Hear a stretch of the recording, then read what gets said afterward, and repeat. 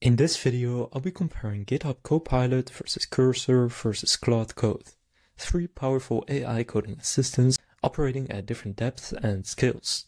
Whether you are looking for autocomplete, project-wide intelligence, or a terminal-based AI that truly understands your codebase, there is a tool here for your style. So let's dive into what each one does best, for who it will work best, and which one fits your coding workflow. So first I'll go for what they do and who they are for.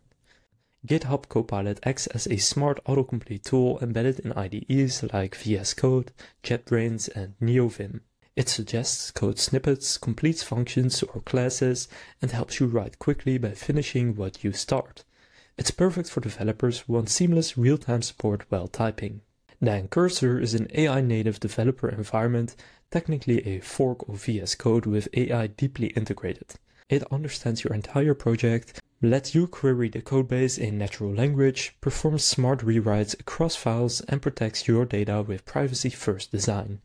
Great for developers who want AI-powered tooling without leaving their editor. Then Claude Code takes AI to the terminal.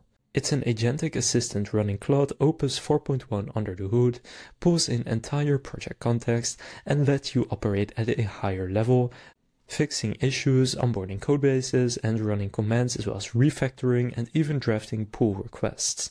It's ideal for coders who want full-featured command line AI power. Now go over their key features in a bit more depth. So first, GitHub Copilot auto-generates code and completes output across many languages. It offers deep IDE support and smooth inline suggestions, and is built for speed and convenience during day-to-day coding. Then Cursor lets you use natural language to rewrite or refactor code project-wide. It indexes your entire projects, includes diff, viewer, accept, reject prompts, inline chat, and basically you are in control. It also prioritizes security and privacy with SOC 2 compliance and local operation. And Claude Code understands your full project context automatically. It's capable of agentic workflows, onboarding, issue triage, refactoring, executing commands all via terminal, and it's built on Claude Opus 4 with long-term memory and superior reasoning. Now go over the developer experience and workflow you will have with all three of these. GitHub Copilot feels like your IDE is finishing your sentences. That's autocomplete with power. It's quick and lightweight, but doesn't think beyond what's in your current file. Cursor feels like chatting with your editor. You ask and it understands the project context and helps, whether it's refactoring, debugging, or searching. It keeps you in good modular rhythm and transparent control. And Claude Code feels like having a coding partner in your terminal. It thinks across your codebase, runs tasks, explains decisions, and executes workflows. It's best when you want a strong project-wide AI support without a GUI. So which one should you choose? First, I would choose GitHub Copilot if you want fast AI suggestions right inside your editor and if you prefer minimal setup and maximal typing speed. Then I would go with Cursor if you want in-editor AI that understands your full project, if you value privacy, diff control, and deeper code manipulation tools.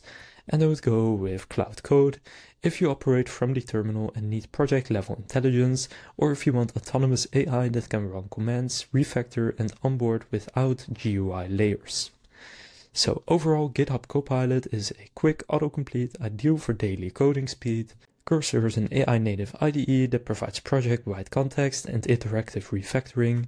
And Claude Code is agentic CLI-focused AI that understands and navigates your entire codebase. So that concludes this comparison of GitHub Copilot versus Cursor versus Claude Code. If this comparison helped you make a decision, please consider leaving a like and subscribing to my channel. With that being said, I will see you in the next video.